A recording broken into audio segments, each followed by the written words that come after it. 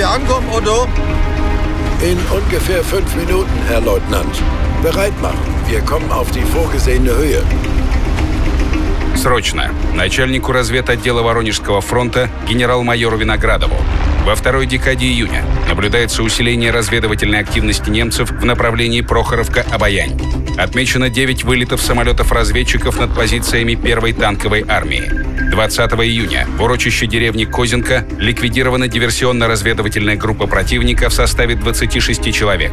По данным радиоперехвата, 21 июня в районе деревни Кочетковка ожидается заброска резервной группы агентов. Начальник разведотдела 1-й танковой армии полковник Соболев.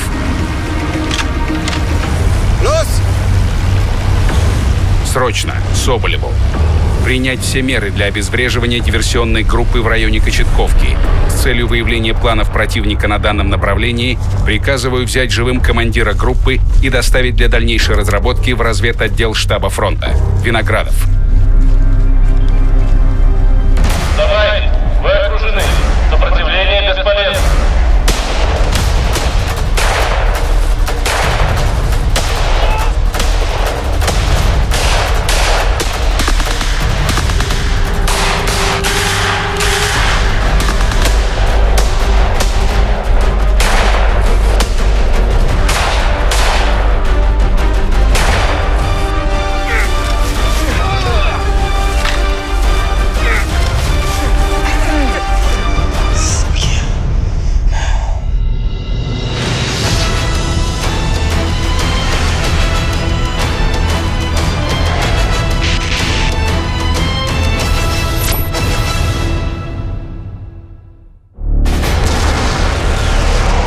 В июле 1943 года, накануне Курской битвы, у немецкого генералитета не оставалось иллюзий. На карту поставлено само существование Германии. После гибели армии Паулюса под Сталинградом Вермахт не выдержит еще одного провала. Командующий группой армии «Юг» генерал-фельдмаршал Эрих фон Манштейн предлагал фюреру вообще отказаться от летней наступательной кампании 1943 года и ударить в 1944-м, когда Вермахт перейдет на высокотехнологичное вооружение, превосходящее технику союзников. Однако Гитлер действовал не как стратег, а как политик. После Сталинграда он не надеялся на полный разгром СССР, но рассчитывал на перемирие с Москвой на условиях сохранения за Германией захваченных советских земель. Чтобы принудить Сталина к унизительному мирному соглашению, требовалась сокрушительная победа, и фюрер надеялся добыть ее под Курском.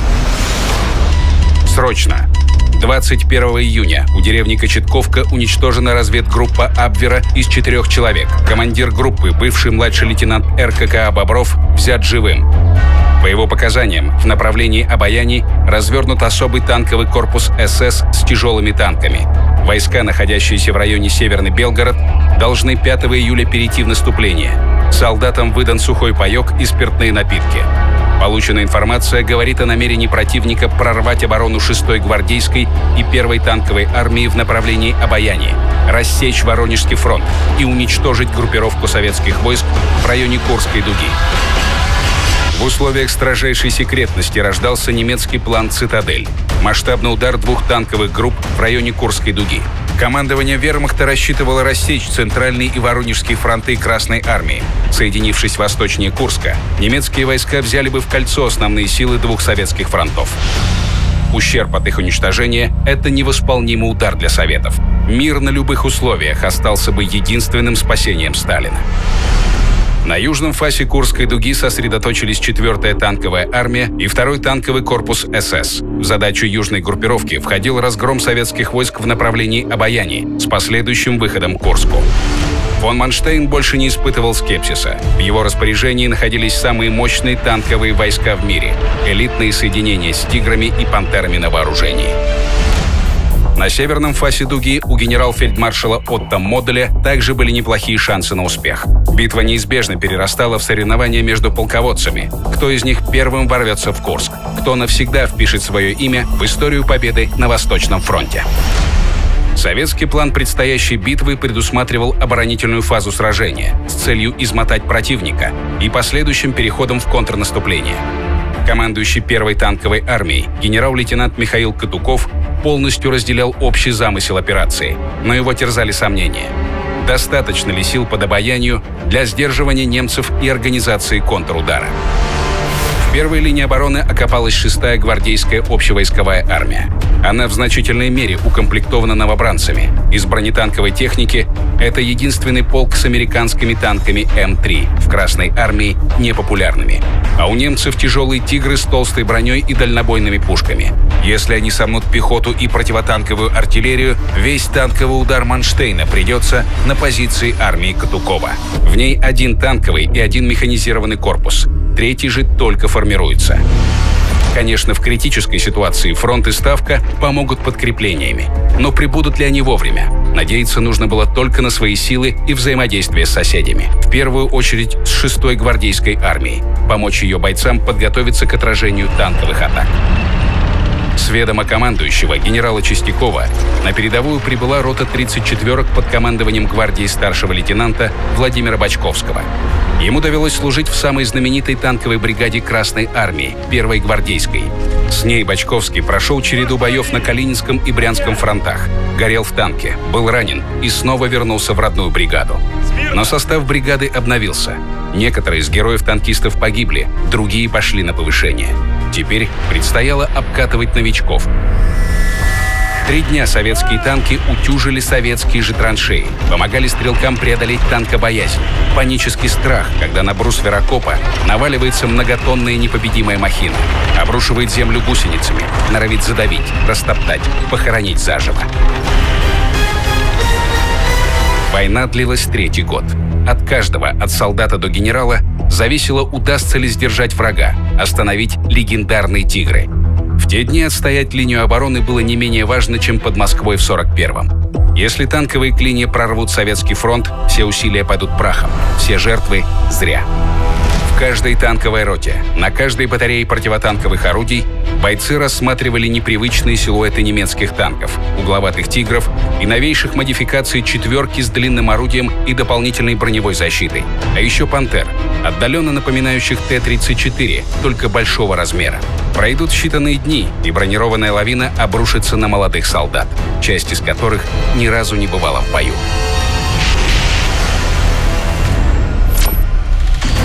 Операция «Цитадель» началась на рассвете 5 июля. На острие бронированного клина 4-й танковой армии вдоль шоссе Белгород-Курск двинулась рота тяжелых танков панцер-гренадерской дивизии «Лейбштандарт Адольф Гитлер». Первый натиск со стороны Белгорода приняла на себя пехота и артиллерия 6-й гвардейской армии.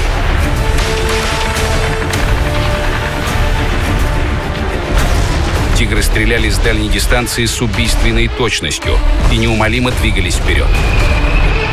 На флангах и позади «Тигров» двигались другие танки и штурмовые орудия.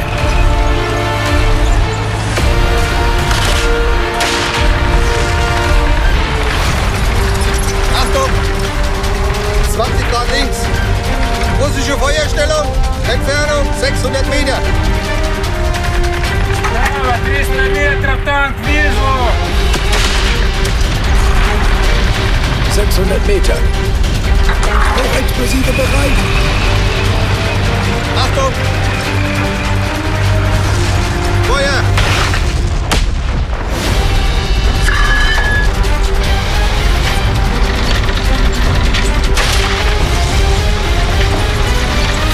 Sieht aus, als hätten die Russen die Schussentfernung gefunden.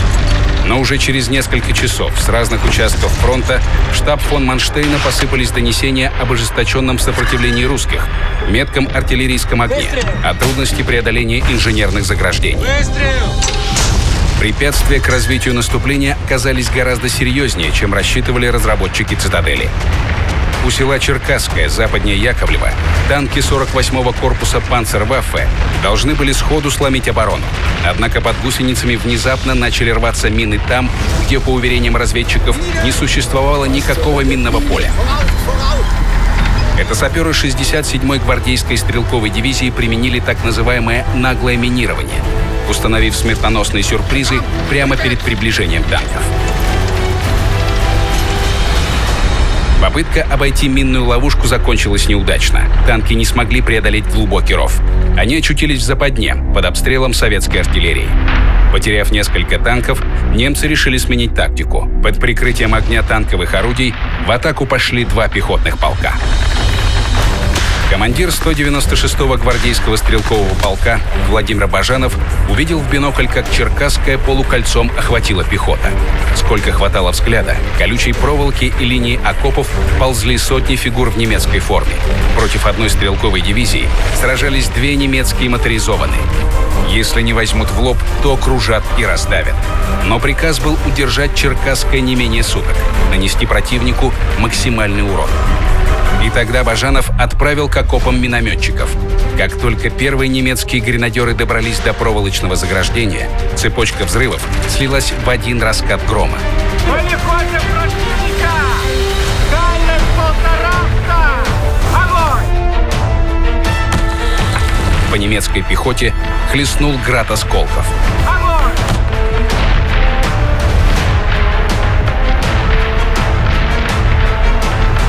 По команде Бажанова стрелки 196-го полка открыли огонь изо всех видов оружия – пулеметов, минометов, винтовок.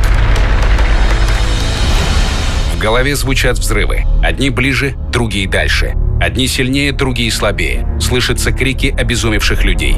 Слышатся и стоны раненых, тех, кто умирает в муках, взирая на свое изувеченное тело. Панические крики солдат, которые бегут, не разбирая дороги. Гвардейцы полковника Бажанова отразили атаку превосходящих численностью гренадеров, плотным огнем заставив их залечь и отползти назад. Но силы были неравны. Артиллерийские налеты и новые атаки повторялись снова и снова. В ожесточенном бою полк Бажанова был полностью уничтожен. Но танковый корпус противника за сутки продвинулся в сторону Обояни лишь на 6 километров.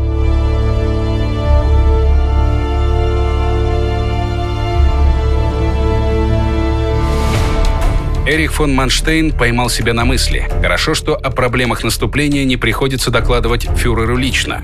Когда рушатся давно выношенные планы, Гитлер беснуется и готов срывать злость на ком угодно, но только не признавать собственные просчеты. Нанеся первые удары, немцы раскрыли свои планы. Командующий Воронежским фронтом генерал армии Николай Ватутин получал донесения о положении войск на Обоянском направлении каждый час. 6-я гвардейская армия отступала под натиском превосходящих сил, но не позволила прорвать фронт. Ватутин принял рискованное решение – бросить в бой все фронтовые резервы, включая танковую армию Михаила Катукова, и начать наступательные действия, не дожидаясь окончания первой оборонительной фазы советской операции. Нашей армии ставилась задача 6 июля нанести контрудар. Что из этого получится? Ведь их танковые силы по вооружению обладают значительным преимуществом. В ночь на 6 июля 1-я гвардейская танковая бригада двинулась на юг к селу Яковлево. Дорога была забита войсками, а раскаты артиллерийских залпов становились все ближе. Сражение продолжалось и с наступлением темноты. Утром 6 июля советские артиллерийские позиции у Яковлева подверглись налету юнкерсов. Немецкие самолеты успевали выполнять по 2-3 боевых вылета в сутки. Небо в безраздельной власти немецких пикирующих бомбардировщиков. Они вертятся в хороводе, поочередно сбрасывая бомбы. Снизу к ним вздымаются столбы земли и пламени, летят куски лафетов, бревна. Левый фланг 6-й гвардейской армии был смят дивизиями Лейбштандарт и СС Райх. Между стрелковыми корпусами образовались разрывы в обороне. Немецкие колонны двинулись через Яковлево на северо-восток. Им открывалась дорога к Прохоровке и на север, к Курску, в обход армии Катукова. Там немцы вырвались бы на оперативный простор, уничтожая коммуникации, нарушая связь. Весь правый фланг Воронежского фронта оказывался в полуокружении, а реализация плана «Цитадель» на южном фасе дуги приближалась к финалу, катастрофическому для Красной Армии. Над Яковлево стоял густой дым пожарищ. Бригада Горелова и 1 батальон из бригады полковника Бурды – просто горстка танков по сравнению с дивизией Лейбштандарт Адольф Гитлер. Это же понимал и Катуков. Но был вынужден отдать приказ начать атаку, не дожидаясь подхода основных сил танкового корпуса. Он нарушил все заповеди танкового боя с численно превосходящим противником, лишь бы сбить темп немецкого наступления, выиграть время. 38 34-ок ворвались в деревню без разведки, без артподготовки, без пехотного и авиационного прикрытия. Деревня горела. Остовы домов и дым пожарищ позволили приблизиться танкам для стрельбы в упор. Старший лейтенант Бочковский приказал механику углубиться в деревенские улицы. Видимость упала до нуля.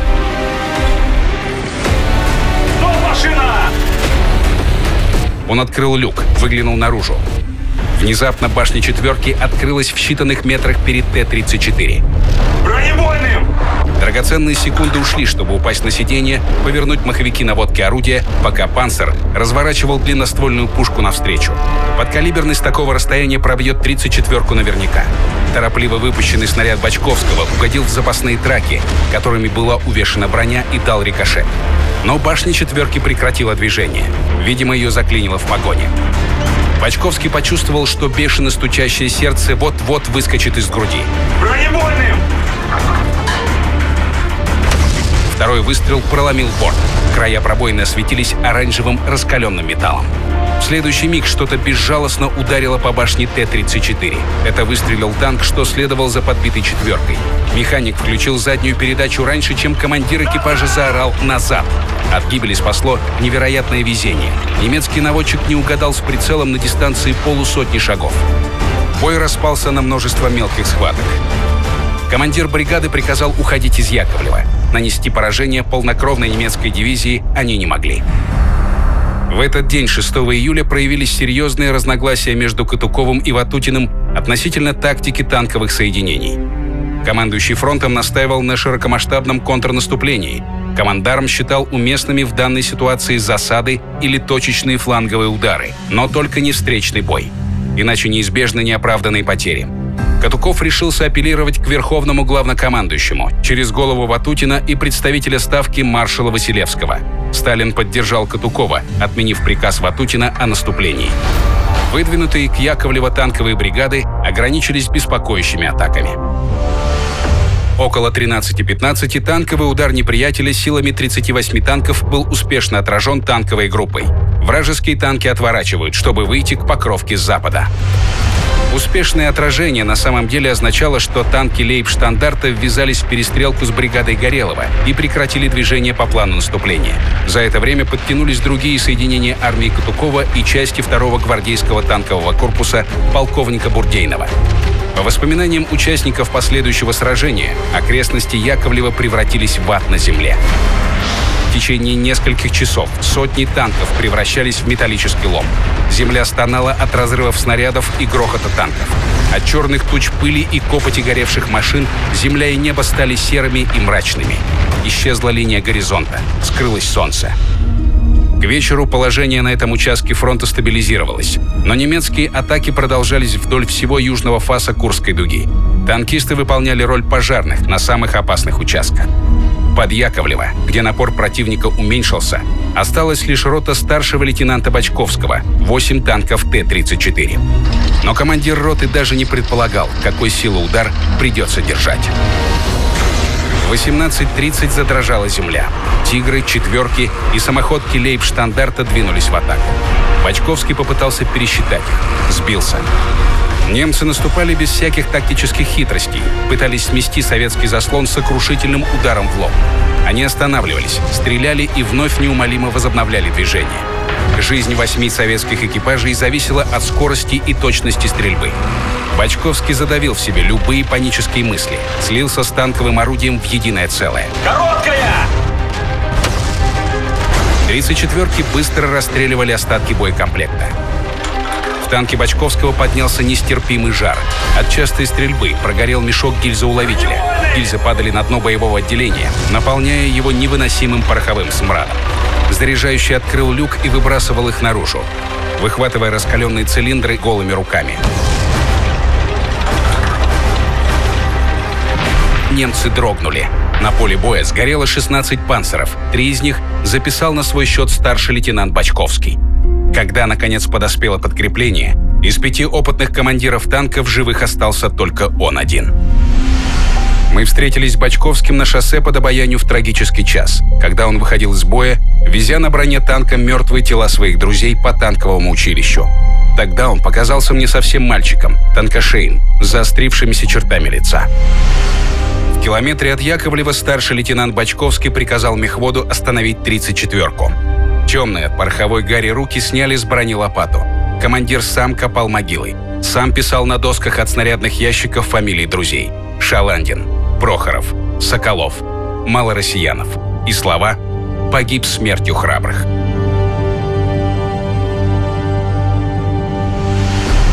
К вечеру 6 июля немцы продвинулись на глубину до 25 километров и преодолели 2 первых рубежа обороны Воронежского фронта. Но уже к 8 июля перспективы Цитадели выглядели сомнительными. Стратегическое окружение сорвалось. Фон Манштейн принял решение пропустить первый этап операции – разгром первой танковой армии на Обоянском направлении и пробиваться на север по восточному маршруту. Гитлер, на удивление, спокойно отнесся к факту, что Цитадель принесет лишь ограниченную выгоду. Обошлось без привычных истерик и размахивания кулаками. Его внимание было приковано к высадке западных союзников в Сицилии. Оно грозило серьезными последствиями, но в отдаленном будущем, тогда как судьба основного Восточного фронта решалась непосредственно в эти дни. Ватутин убедил Ставку повторить попытку общего наступления войск Воронежского фронта, по мнению Катукова, все еще преждевременную. Наступление началось утром 12 июля. Юго-западнее Прохоровки, в узкой полосе между железнодорожной насыпью и речным руслом, до 500 танков и самоходных орудий 5-й гвардейской танковой армии генерал-лейтенанта Павла Ротмистрова были брошены в лобовую атаку против дивизии Лейбштандарт Адольф Гитлер. Немцы перешли к обороне на пересеченной местности, где лощины играли роль противотанковых рвов. Советские танковые бригады вводились в бой порознь после длительного марша. Ротмистров до последнего исполнял приказ об атакующих действиях и не осмелился настаивать на его отмене.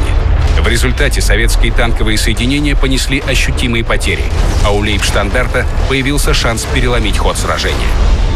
Ватутин изложил ситуацию Катукову. Теперь судьба Прохоровки, а вместе с ней положение дел на всем фронте, зависело от первой танковой армии, пережившей тяжелые бои без пополнения техникой, людьми, снарядами, топливом.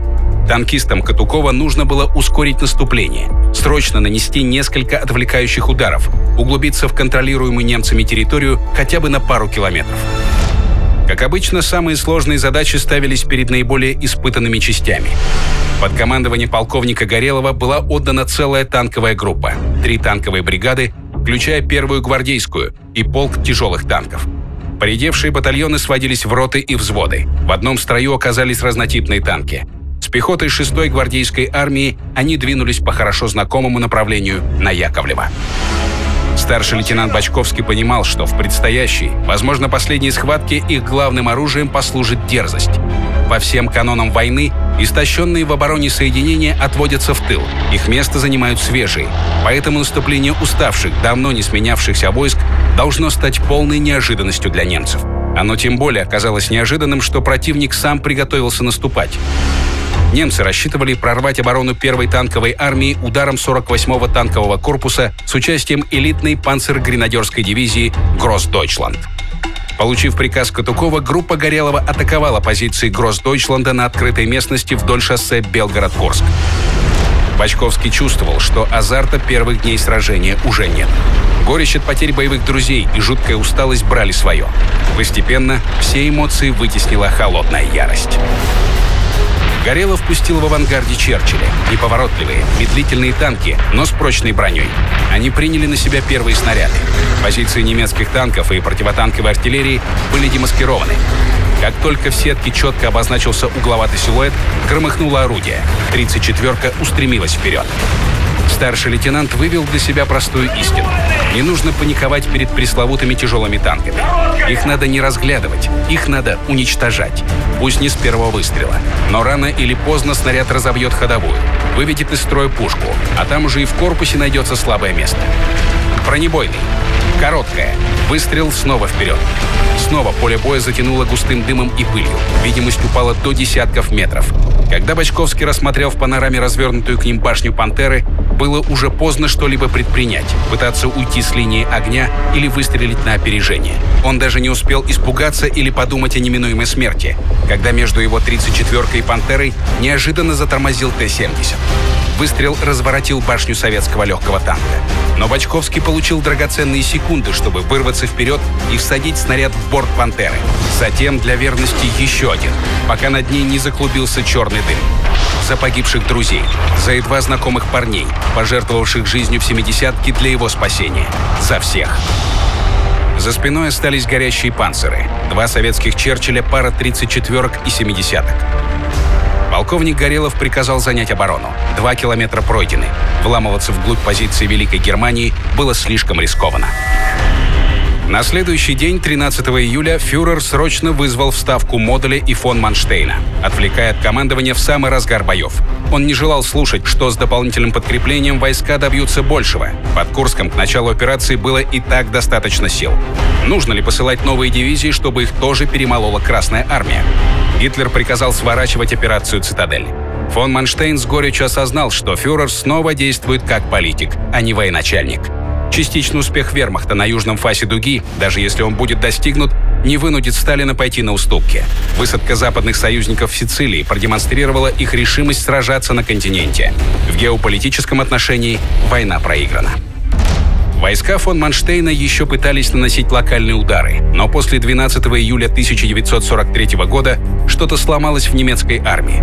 Она уже была не способна к стратегическим наступательным операциям, только обороняться и контратаковать, и медленно откатываться до самого Берлина. Бочковский выбрался из танка, без сил привалившись к броне. На ней блестели сколотым металлом ведьмины поцелуи, отметины от вражеских снарядов. Смертельно вымотанный старший лейтенант даже не подозревал, что только что принял участие в кульминационном сражении всей войны. Контрудар армии Катукова и Чистякова заставил фон Манштейна срочно поменять планы. Немецкие подкрепления отправились не к Прохоровке для прорыва к Курску силами лейбштандарта, а в направлении Обояни, чтобы остановить советские танки. Без дополнительных резервов лейбштандарт продвинулся на север у Прохоровки всего на 4 километра. Оборона Воронежского фронта выдержала удар.